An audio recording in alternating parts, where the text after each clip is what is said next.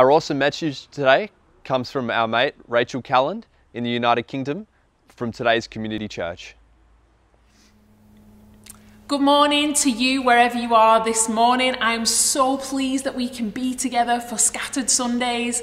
I've got a message I want to share with you. The team over the past few weeks have been speaking about this is how we fight our battles.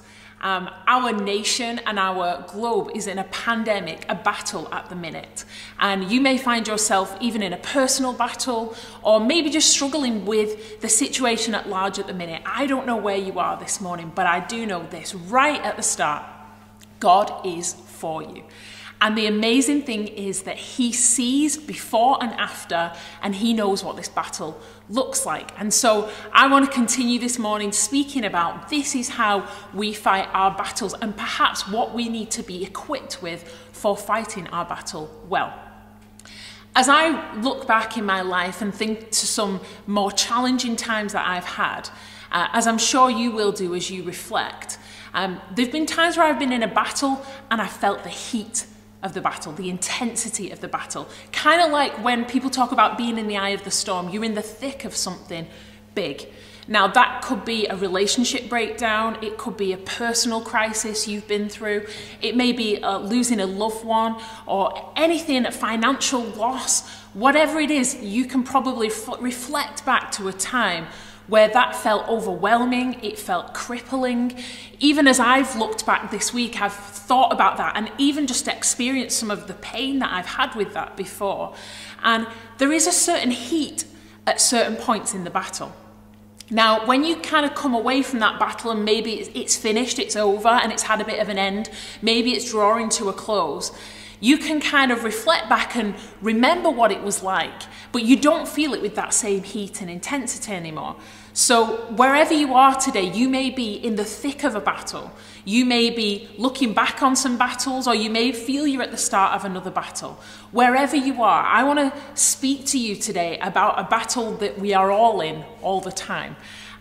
Galatians 5, Paul, the author, speaks about a battle that when you come to faith, you are in right at the beginning. I don't know if you knew that, but there is a battle between yourself, the human part of you, Paul calls the flesh, and the part of you that is new life in Christ. He says that there's a war waging between the flesh, the human part of you, and the Spirit of God who you are becoming. And he says that it's a continuous battle, or they're continually at war with one another.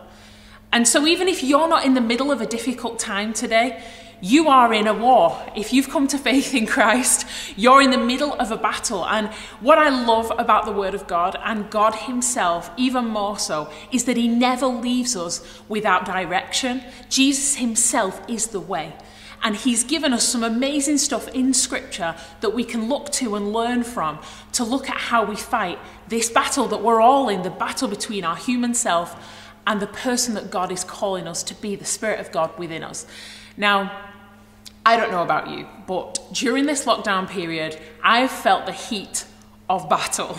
Not just from a personal circumstance, but just from the fact that I feel that my life has been under a microscope in my home, in my household, with my two beautiful kids who are bringing out the monster in me and the ugly in me. And I'm sure you guys can relate to this kind of season. We're seeing some of maybe the more dark things about ourselves, and maybe you feel that there's a tension between who you know God has said you are and who you are becoming, and the flesh part of you, the human part of you. And I really want to speak to that today, because there's another part of Scripture which I'll read to you in a minute, Ephesians chapter 6, where Paul again talks about putting on the armor of God. And today I want to speak to you about how we fight our battles wearing the right clothes. I don't know what you're wearing now. I don't know what you've been wearing over lockdown. One thing I have worn faithfully over lockdown are a really horrible pair of white sliders. Now, these sliders should have never seen the light of day. I bought them for a pool holiday about 5 or 6 years ago. Guys, I've been wearing them everywhere. They've been to Tesco with me. They've been in the car with me. I've not really been anywhere else, but I've been wearing them around the house. The only place I've not worn them is when I've been on a walk or a run, because it is completely inappropriate. But these things I have not taken off.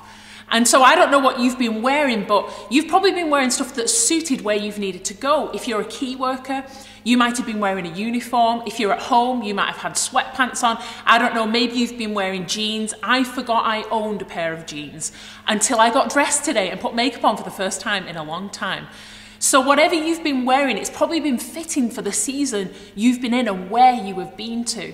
And just like how that plays out now in our normal life, the battles we have, God has laid out some armor and given us by a grace gift some armor that we can hold and we can activate, that put us in the battle for our soul and the battle for the person we are becoming, Christ's Holy Spirit within us when you've come to faith, that is raging against your flesh and the human part of you.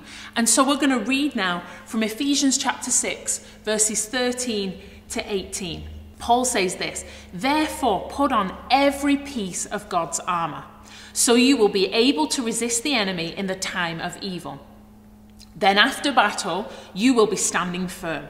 Stand your ground, putting on the belt of truth and the body armor of God's righteousness.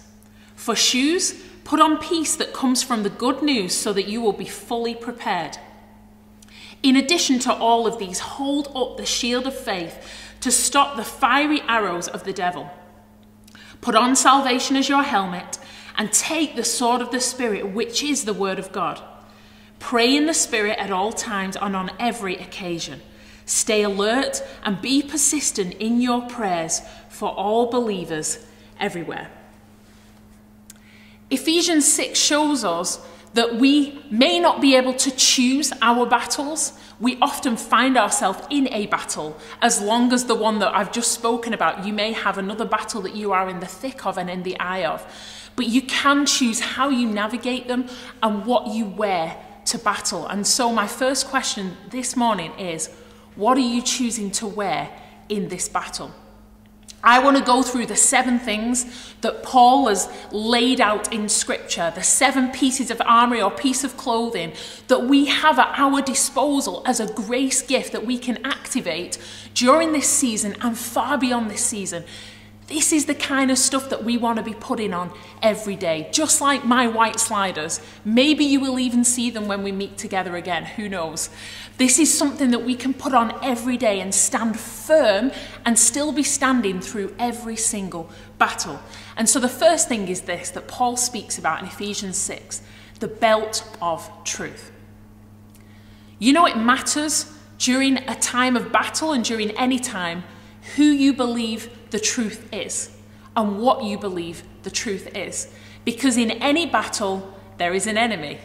And we have an enemy. Scripture teaches us there is an enemy of our soul. But in a battle especially, lies come. Deception comes. And at that time, we need to know not just what we say is the truth, like it's a rhetoric or some theory, but who we say is the truth. You know, I believe Jesus is the truth. He said himself, "I'm the way, the truth, and the life." And so my first kind of question and reflection point I want to put to you today is, who are you putting your trust in? During this time, during lockdown, who are you putting your trust in? Are you relying on your employer to keep your job? Are you trusting in things to just turn around to be as they were before? Are you trusting in Jesus? Because he is the truth. What you believe as truth matters. And when you go into battle, Scripture teaches you can have a belt of truth. It's part of your armory, part of your protection for going into that battle. The second thing Paul talks about is righteousness, and he talks about it as body armor or a breastplate of righteousness.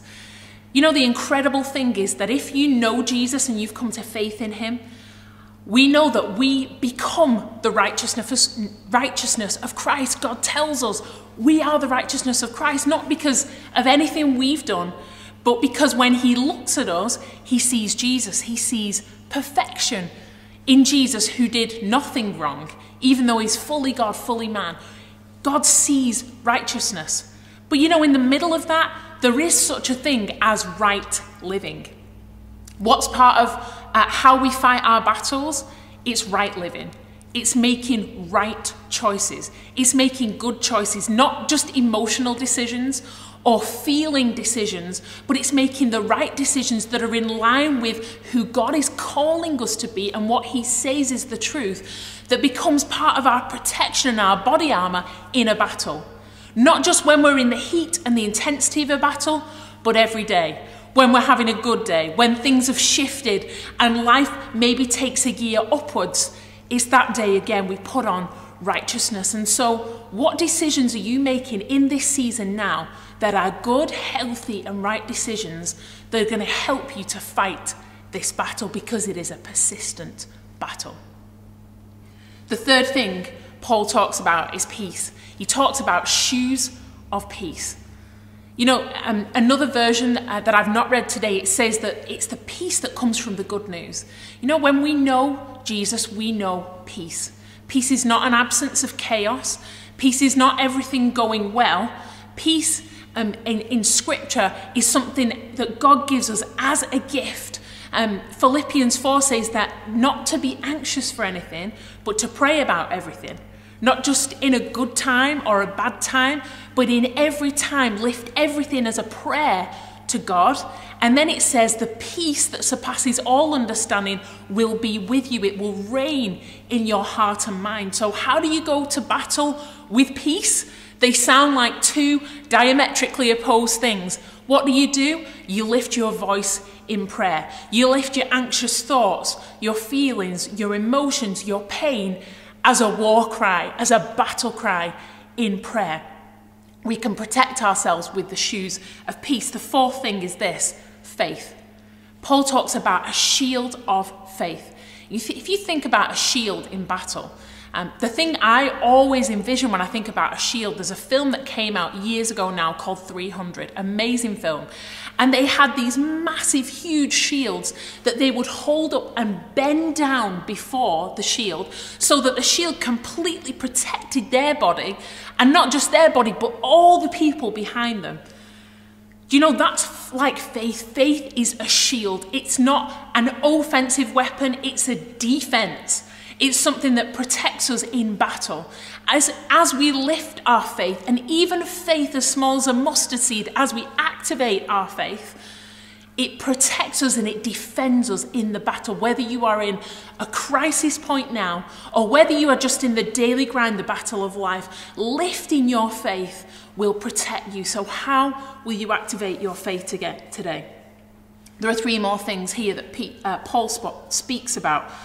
The next one is this: salvation, a helmet of salvation. Now, I don't know who you are, who's listening to this today. You may have come to faith in Jesus already, and so you have entered his salvation. You know, the amazing thing is that in our world at the minute is that part of the belief, the secular belief, is really that we do not need a savior. That we can save ourselves, that we can help ourselves, that science or some other part of our biology can lift us out of where we are. You know, the truth is that I believe is that we need saving. Jesus is our Savior. He is my Savior. I accepted him as my Savior because I could not save myself. There have been times during this lockdown period where I have known how much I have needed a Savior. Even at a trivial level, but at a serious level with my mind and my thoughts, I've had to realize and surrender again, not just by standing out and striving and trying to work harder, do better, do more, but by surrendering in battle and saying, God, I need you as my Savior.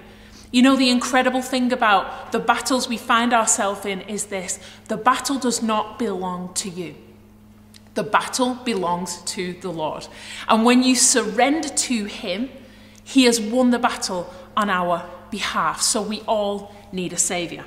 The last two things quickly, so importantly, are these. Paul talks about the word of God, and he describes it as a sword. He calls it the sword of the Spirit, as the word of God. You know, sometimes, and some of us are going into battle at the minute as people of faith without a sword. You have been given a sword. The Bible, the Word of God, is living, breathing, and active. You know, when the Word of God is within us. Scripture talks about allowing the word of God to dwell richly within us. When it's within us and it's not just something we read as a spiritual discipline or as even just an act of obedience, when the word dwells richly within us, it creates something. It causes change. It holds up a mirror to us. It shows us the good, the bad, the ugly. But something happens when we have a sword in our hand. It's an offensive weapon. And I don't know about you, but when I fight my battles, and when we fight our battles, we need that weapon in our hand to effectively slay the enemy and end the battle. Last but not least is prayer. You know, in a similar way to the word of God, this is something we can activate: our communication with God, our conversation with God, and our hearing him and just allowing him into every part of our lives. During a battle, it's so easy to go silent.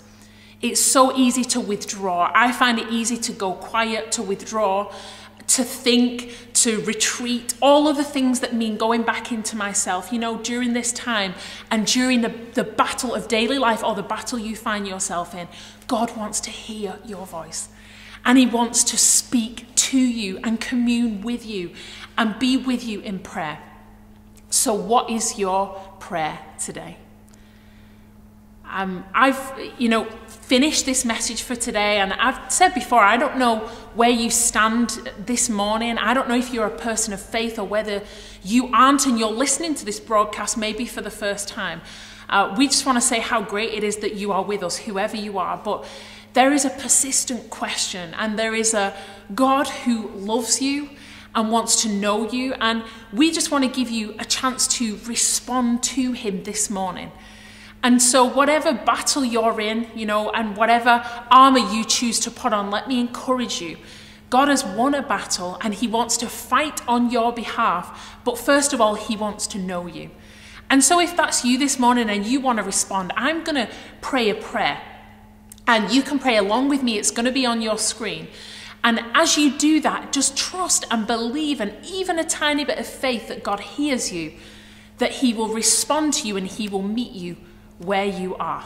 So let's pray. Dear Jesus, I believe you're the Son of God.